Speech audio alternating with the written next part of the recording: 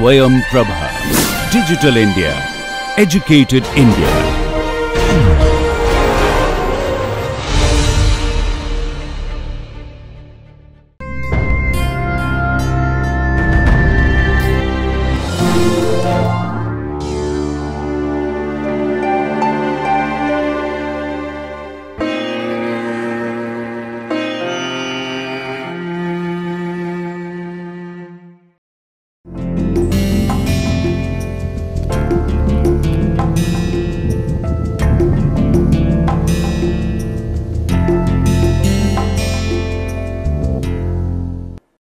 Hello everyone,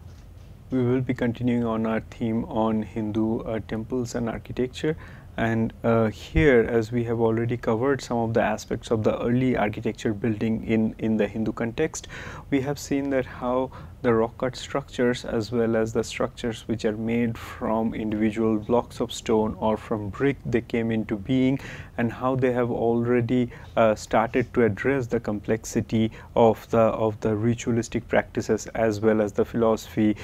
in Hinduism. Now, there are some of the other examples that we have here and today we will be getting into the rock cut structures as well as the temples and the architecture building patronized by the Pallava kings in the state of Tamil Nadu today in southern India. So,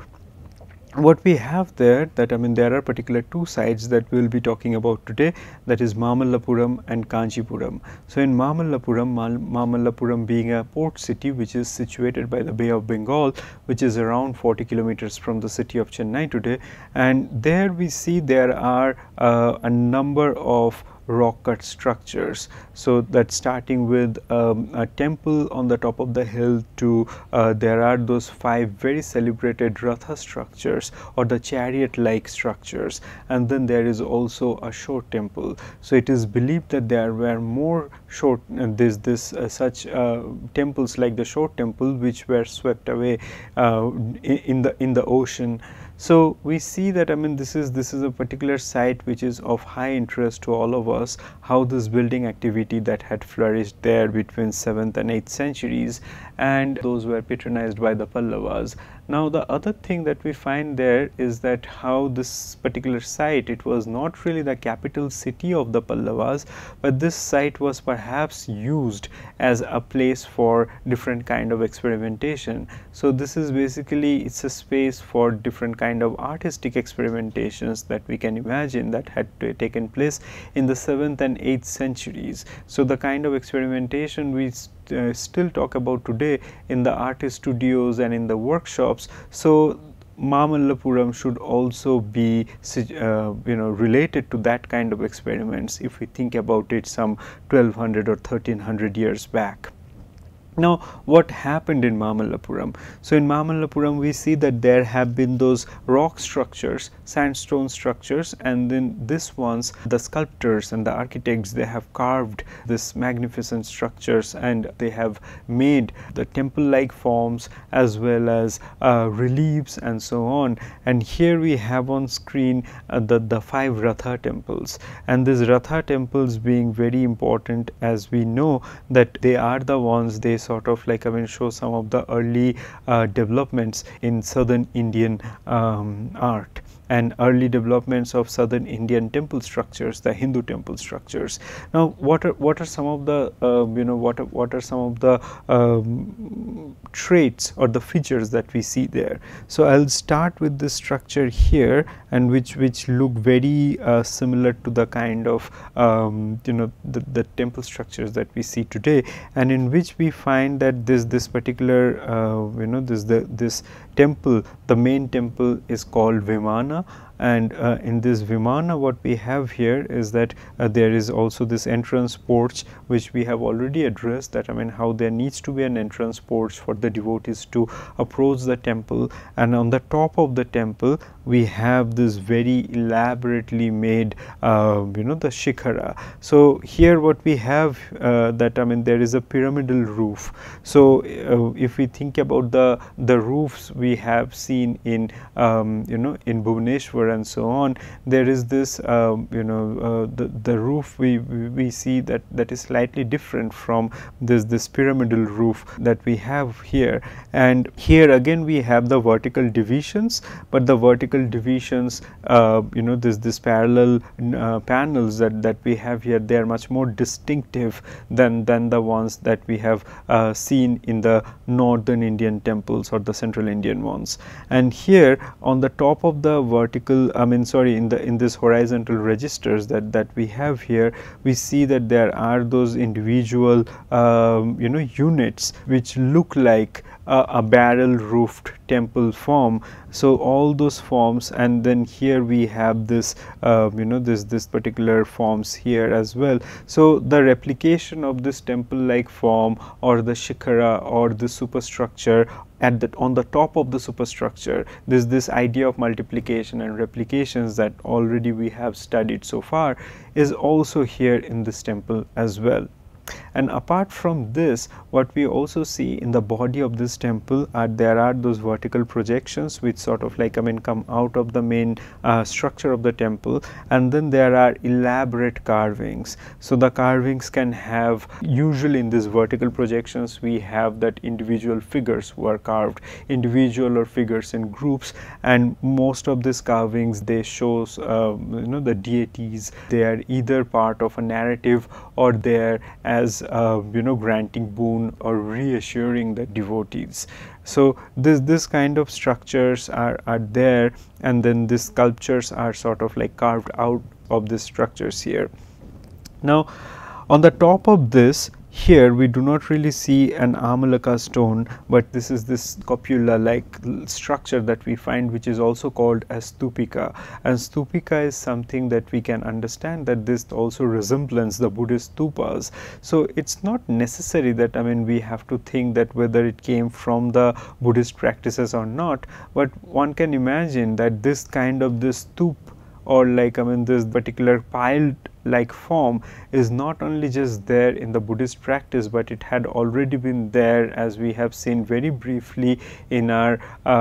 discussion on the burial practices in southern India, where we see that there are those menhir like forms, or the stone structures which are erected vertically for marking a sacred space. So it can be a much more sophisticated and polished form of that as well. So but in a way that we know that how this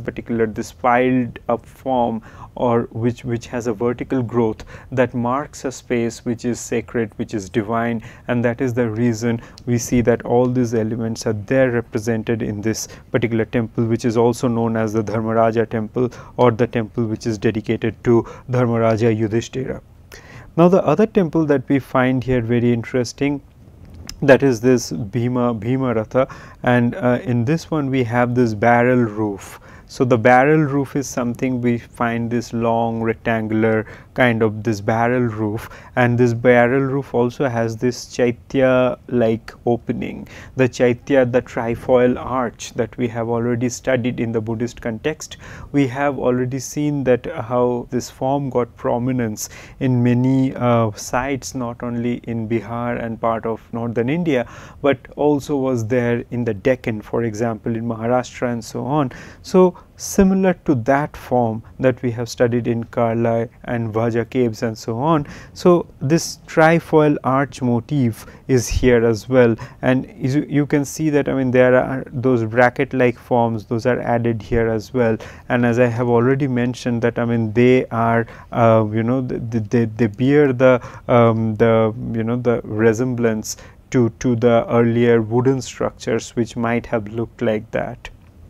So this barrel roof structure, we will also see that this structure is very important in the later architectural planning in southern India. Now, apart from that, we have another important structure, and that is this particular Ratha, which is small in shape but really relevant, and this is the Draupadi Ratha, and which has again a pyramidal roof, and on the top of that there must have been a cupola. And so, if this is the another structure that we find, and this is a temple which is dedicated to the great goddess, and this form, it actually resembles a hut like structure, and a hut like structures we have already addressed in our discussions on Buddhism and so on, how the asceticism and monasticism, they have something to do with the hut like structures, but this particular kind of hut like structures are not really commonly found in the Hindu context. As I have said that, I mean, if in the Buddhist context we have seen that how the structures are made for communal use, and then those are the ones which are made as monasteries or prayer halls and so on. And as opposed to that, in the Hindu belief, we see that the structures are built from these two ideas. One is prasada, which is the royal palace, and then the other one is the womb chamber, which is the most important part of the temple, where the deity figures are kept. So, this hut like structure we do not really find to be commonly used in the in the Hindu temples, but only we will be seeing this particular kind of structure in different pockets of the Indian subcontinent. For example, in Bengal, we find that how the terracotta temples, at least the ones we have them to be existing from 16th, 17th century and so on, they also display this hut like form, but nowhere else we find that.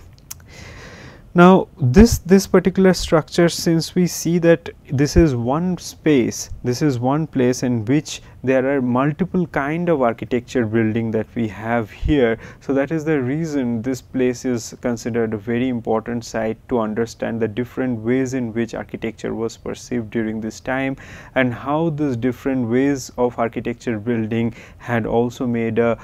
deep impact on the South Indian temple constructions in the later times. So, that is also the reasons why we find that, I mean, for this Ratha structures and the other temples, this is considered as a UNESCO World Heritage Site. And of course, I mean, apart from this structures, we also have freestanding the elephant and the lion figures who seem to paying their homage to the deities in the temples. So, from there is this another great panel that we find there in Mamallapuram, which makes this site absolutely stunning and very important as well. And so, this is a particular stone that we find that there was already this huge living rock structure which was there in the site, and then there was a there was a recess in this particular rock structure. Perhaps it was made by a water channel. So, the water channel is certainly was not there when this rock was selected for this cultural activity. However, this particular recessed area which appears like a river, so that was utilized by the sculptors and the artisans at this at this site, and they have they have transformed this living rock into the story of the descent of Ganges onto the earth. So, this particular recess, this area that became a symbol of the river Ganges, and river Ganges from the very early times we find that, I mean, river Ganges, even though it flows in northern India, that is considered to be one of the most sacred rivers in the Indian subcontinent, alongside river Godavari, Kaveri, Narmada and so on. So, those are the reasons why we find that the idea of the descent of Ganges, which had been discussed in the Hindu mythologies, that has been featured with all its all its grandeur and with all the possible details that can be featured here. Now, what we have here, that, I mean, how there are so many different things which are associated with it, that there are the flying the celestial figures, the figures with halo on the back of their head, that shows the divinity of them. And these flying figures, the kind of gestures they have, we have already discussed them in the context of Ellora and so on, that how they are not walking but they are flying. So, that is something that is shown in their gesture. So this kind of flying figures that we see, that all of them, they flock towards the river Ganges, and that is here. And there is no other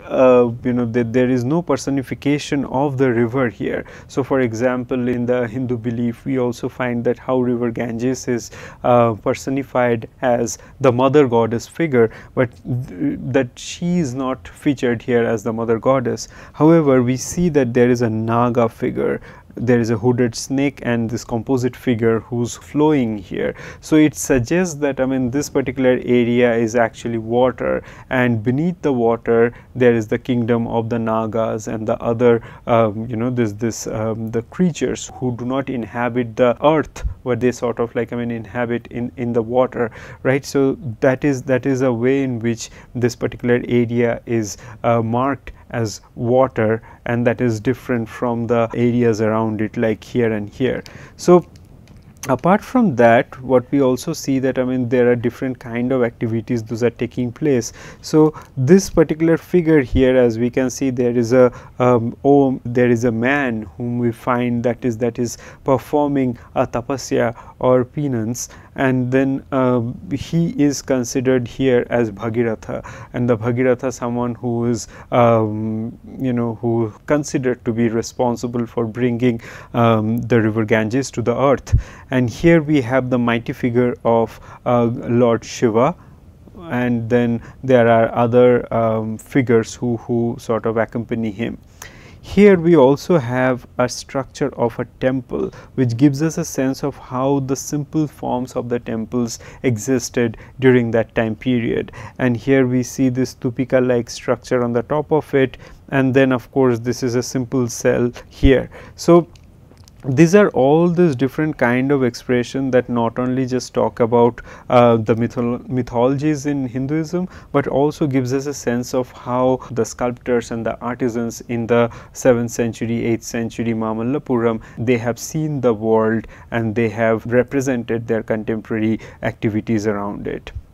Now all these great details that we have in this panel, they are matched by these mighty elephants. So in a way, this is a fantastic visual strategy. It's an ingenious visual strategy in which we find that how all those narrative details and everything, if there were more narrative details, the narrative that we have on the upper register and the left side of the screen, that might have gone lost. So to balance those narrative details, all those minute things, we see that the sculptors and the artisans, they have made a very conscious choice of depicting these mighty elephants here. This huge, the form of these elephants, they match the balance, or they complement all those intricate details. And if we see the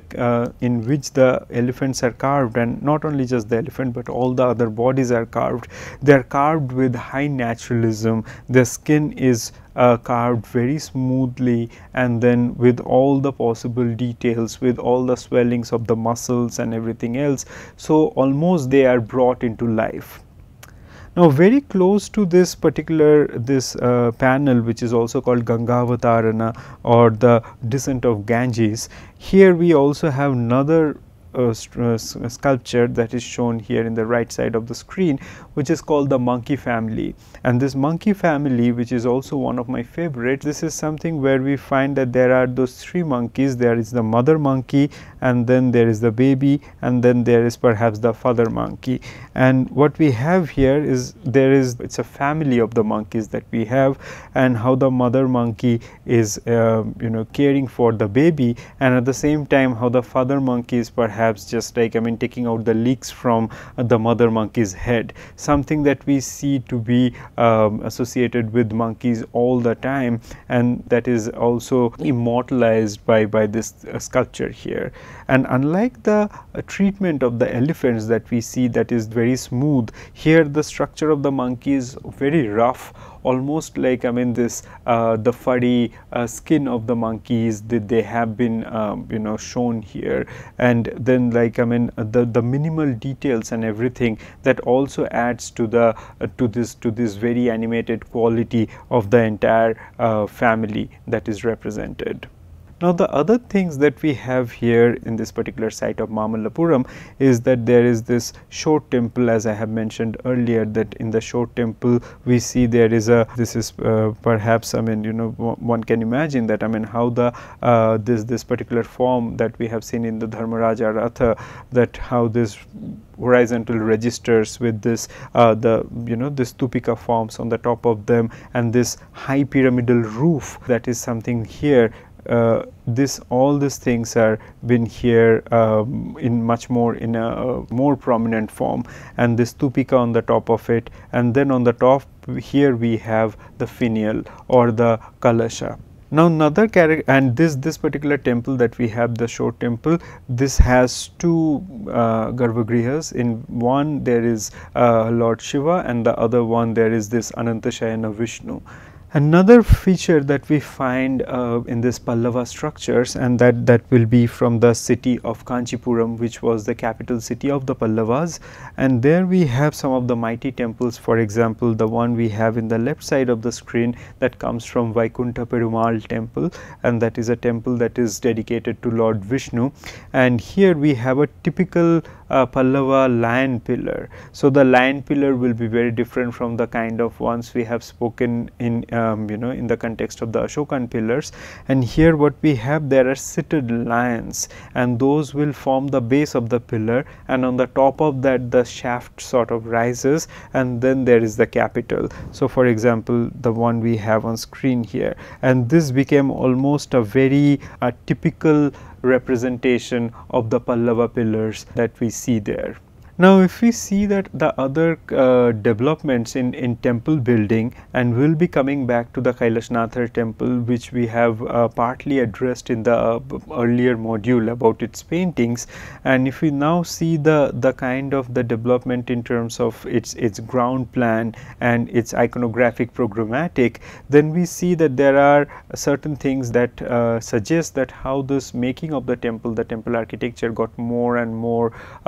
complicated with time. So, here what we have, that, I mean, this is the main sanctorum of the Kailashnathar temple, which houses this lingam, and which you can see that, I mean, this is still this